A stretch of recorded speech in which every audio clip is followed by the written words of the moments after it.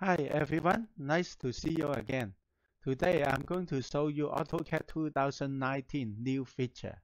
2019, great, new stuff. Okay, the command is called compare. It allows you to compare difference between two drawings. To access the command, go to the Collaborate and DWG Compare.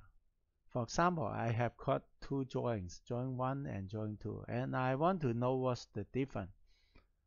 The easy way is to use drawing compare. So first, start with a new drawing and click on the DWG compare. Select the first drawing and then select the second drawing.